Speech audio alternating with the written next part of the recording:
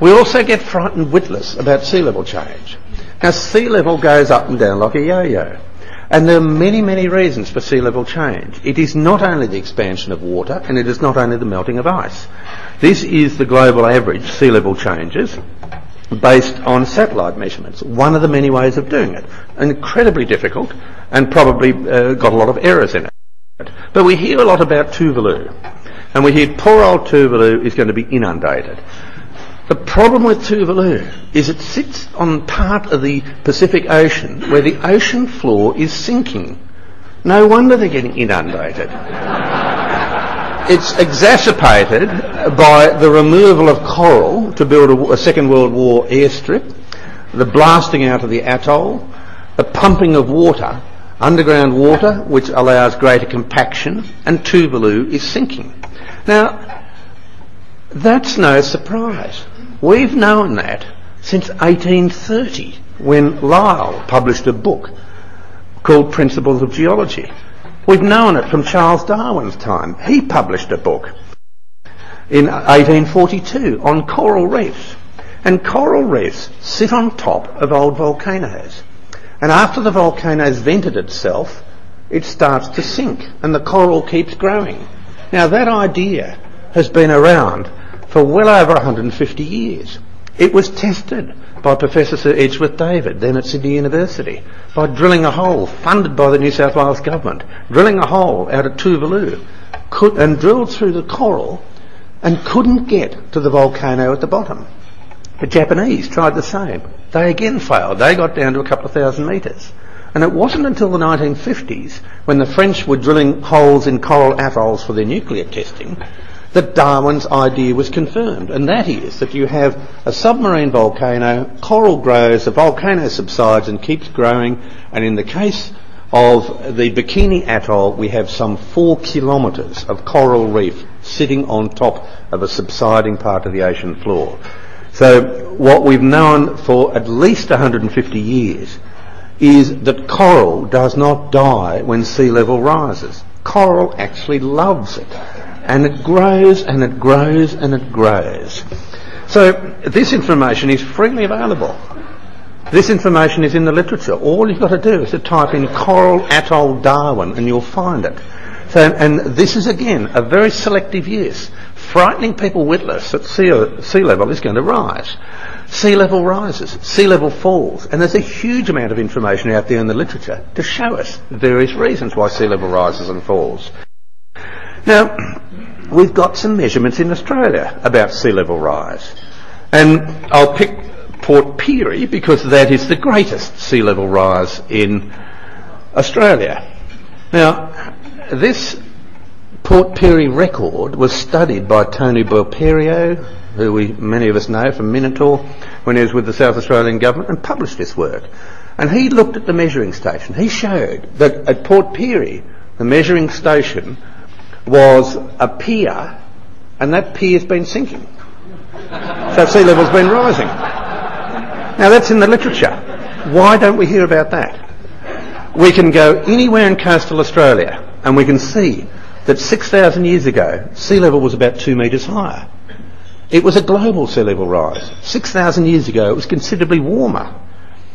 Any of those people in the mineral sands industry know that 125,000 years ago, sea level was about 6 or 7 metres higher. That's why we've got all these lakes and lagoons up eastern Australia. That is the result of a sea level retreat and then a sea level rise. But we had a very high sea level. So sea levels are up and down for a great diversity of reasons. Land levels also change. The Romans knew that Londinium was sinking. We still know that London is sinking. That's why we have the Thames Barrier. We know that Scotland's rising. We know that Scandinavia's rising. Scandinavia's risen about 340 metres in the last 10,000 years. The castle of Turku in southern Finland was built on an island out to sea.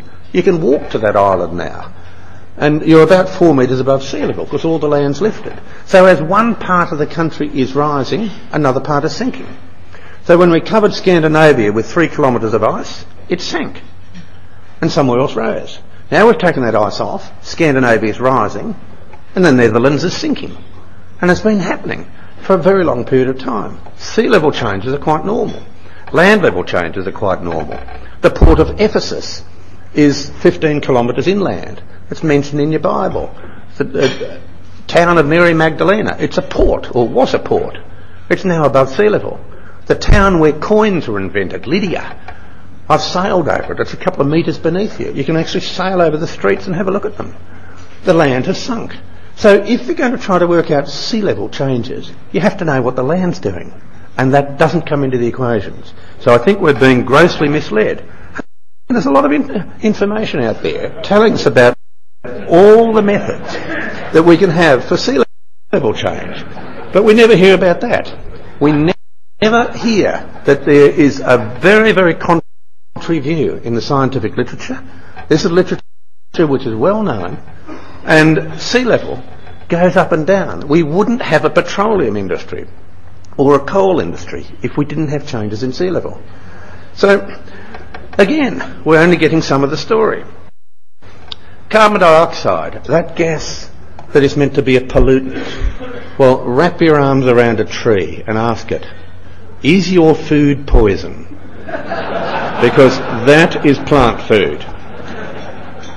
No matter how you look at that diagram, and there are 5 models there, no matter how you look at the models for carbon dioxide, the 5 proxy measurements of carbon dioxide show us that carbon dioxide is lower now than it has been in the last 500 million years. Now, if it gets much lower, we won't have any vegetation, we won't have any algae, we won't have any bacteria.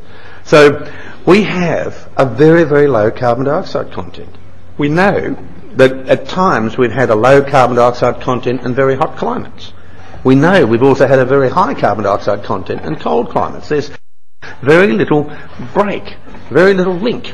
And carbon dioxide is a bit like having windows on the blind. You pull down the blind and you get some light blocked out. So the first 200 parts per million of carbon dioxide does that. You put a second blind there, there's not much more light that gets blocked out. You put a third blind, it has no effect. And that is in effect the relationship of carbon dioxide and temperature.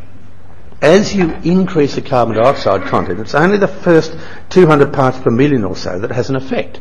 After that, where we are now, 382 parts per million carbon dioxide, double it, it does nothing. Quadruple it, it does nothing. How do we know that? Because we've seen in past geological environments carbon dioxide contents of 5%. We didn't have a tipping point, we didn't have a runaway greenhouse. So if we ignore the basic chemistry of carbon dioxide, we can come up with a frightening story.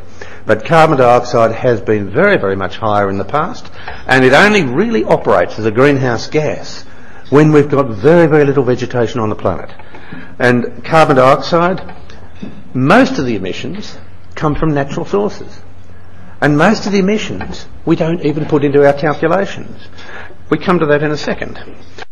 So we look at these typical ice core measurements showing in blue carbon dioxide and red temperature. Temperature goes up to a temperature much higher than today. And then it stops and it goes down. Why haven't we had a runaway greenhouse? That's because we've ignored the most common, abundant greenhouse gas, and it's called water vapour. And that has a greater greenhouse effect than carbon dioxide. And so we can see that. Water vapour is the main greenhouse gas. If we increase temperature, we increase the amount of water vapour in the atmosphere. To evaporate water vapour involves heat. To precipitate water vapour into rain involves heat. If you've got ice in your drinks at 0 degrees Celsius, that ice will not melt. You've got to add heat to it to make it melt. And the latent heat of water buffers our temperatures such that we don't have a runaway greenhouse or a runaway ice house. The carbon dioxide content is absolutely pathetically small. It is a trace gas in the atmosphere. But what's even more interesting is if you look at that vertical white line between 2 and 3, you can see just on the right of that vertical white line, the temperature deduced from ice core has gone up. And about 800 years later, carbon dioxide goes up. Carbon dioxide doesn't drive climate, it follows. And that's because of its inverse solubility. That's well known in chemistry. So as you increase temperature for natural reasons, you start to evaporate carbon dioxide and take it out of water. That's well known, but we hear very little about that. We do hear something about it, but very little about it.